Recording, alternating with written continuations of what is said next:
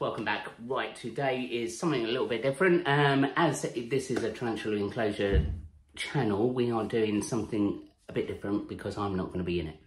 I've got two guys here, really good friends of mine. We've got Adam from Invertabarian and Sam from Bug Realms. Both have come up with two cool ideas for like storage jars.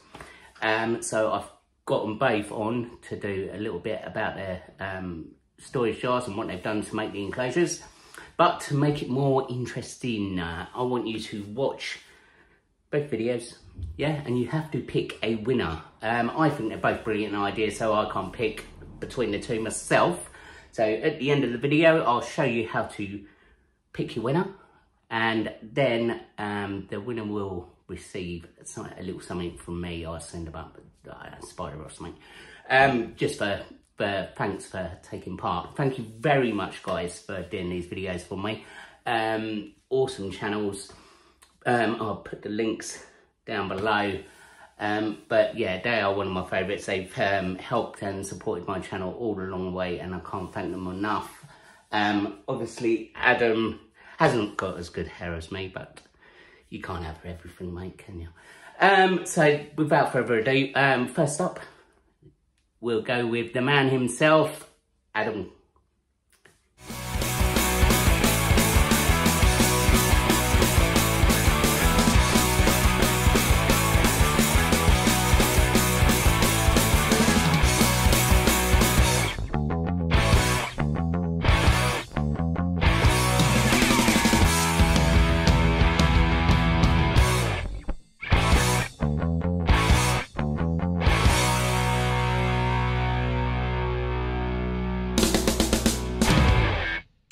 Hello everybody, I am the Invertabarian, and first and foremost, before we even get into this, I'd like to say a huge thank you to Steve for featuring me here on this video. So what I'm here to discuss is a design and enclosure concept that I came up with that I'm really proud of, and I want to show it off to you.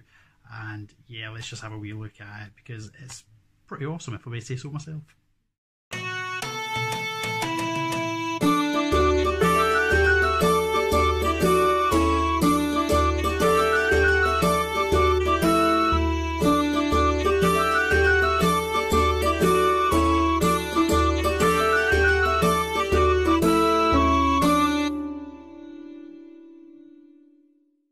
So that is my wall of jars. Let's have a closer look and just see how brilliant these wee jars are.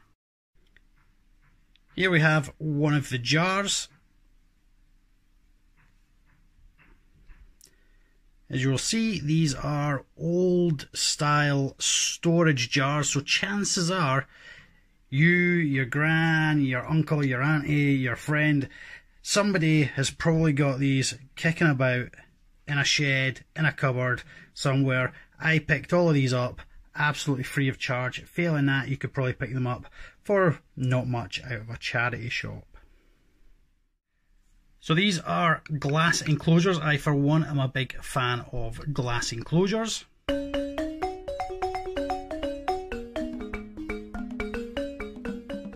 These jars could be sat on edge and you could have multiples put together in a display purpose. I have chosen to hang these on the wall.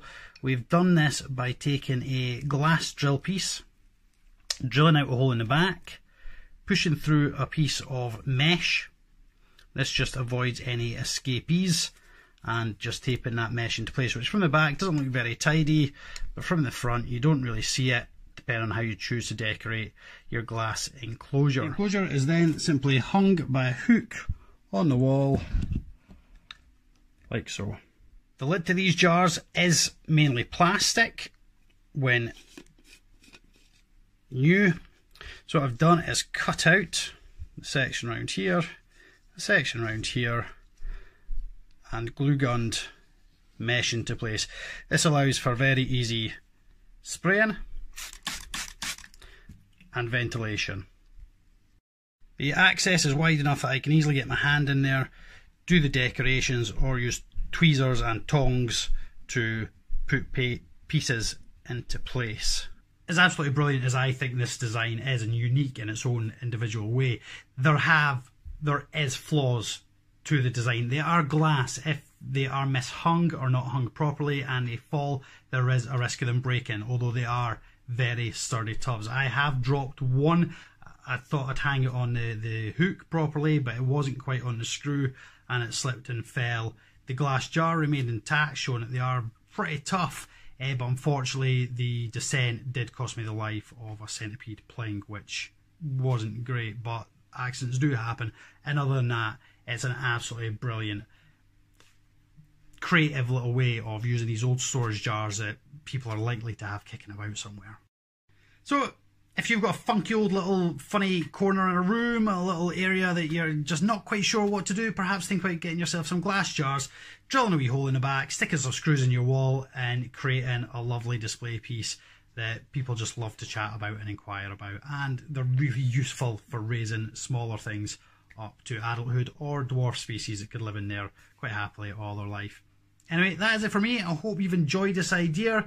Do let me know if it's something you're considering doing yourself, if I've inspired you in some way to go and rummage those sheds, garages and charity shops. Anyway, thank you ever so much for watching. Thank you, Steve, for having me on it. I am the Invertabarian, and goodbye for now. Thank you and goodbye. Right, thanks Adam for that. Awesome idea, awesome idea. If I could get away with it, I think I could. Like, bung a few around everywhere. I've got this is the kitchen. There's one in the kitchen, in cupboards, in the living room, everywhere. So I'm sort of trying to persuade a bit more. But that's Adam. So remember that one. Next up, Sam. Hello, I'm Sam from the YouTube channel Bug Rounds, and I want to give a massive thanks to Steve for having me here today. Now, what I'm actually here to show you is an enclosure design that I really like. So what we have here is my hexagonal enclosure. Now, this is a plastic enclosure that has some really cool qualities to it.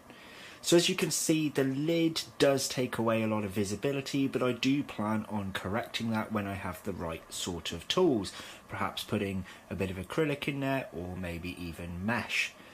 Now I want to show you the reasons why I love this enclosure. First of all, it's all the angles of visibility. Now I've unscrewed the lid here, and when you look in, you can see the beauty of your setup really well.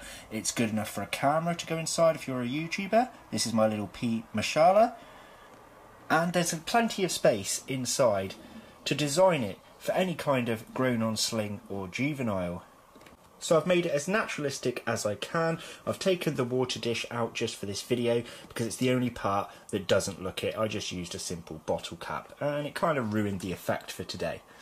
Now, I did put my own ventilation holes in these, and you can do so with ease. I use a soldering iron, but the best thing about these enclosures are two major points. On the top is an indent here, and at the very bottom of the jar, it actually protrudes outwards, which sits in this indent and makes them stackable. Also, you have an indent to one side of the enclosure, and it comes outwards at the other side, making them connect sideways too. Let me show you a quick example of this. Here is a spare empty, and here is an additional spare empty.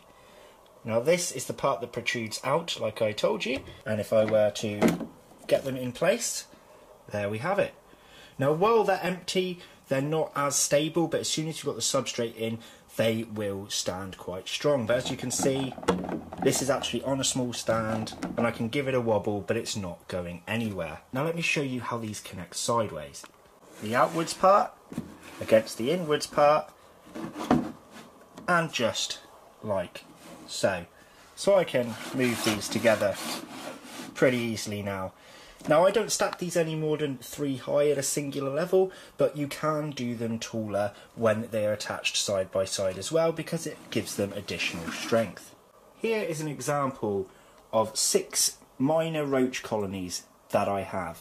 So these roach colonies don't consist of any more than 25 roaches in each, and as you can see, these are pretty stable. When I'm moving it, I'm moving all the enclosures at once. None of them are tipping or falling. So I hope you enjoy my hexagonal enclosure design, and there'll be plenty more to come. I'm going to try and adapt as many of these as possible to the tarantula's natural habitat. So that's going to be it from me. Thanks for watching. I'm Bugman Sam from the YouTube channel Bug Rounds. Take care. Bye-bye. Right, guys. That was Sam. Thank you very much, Sam. Awesome. I can't pick between the two. Thank you very much to both of you for giving me the videos and able to share it to you guys, because you tune in because you want to see Enclosures, and it's Enclosures. So to pick between the two, obviously Adam Connolly is up north. So if you want Adam to win a nice little spider or something, say up north in the comments. And if obviously Sam is down Plymouth way, so if you want Sam to win, say down south. As usual, please subscribe to their channels. They've been going a while now. They've got a nice following. I never miss one of their videos. Awesome guys. As usual, like mine, thumbs up, subscribe, ring the bell, beep, beep, beep, beep, beep. And I shall see you later.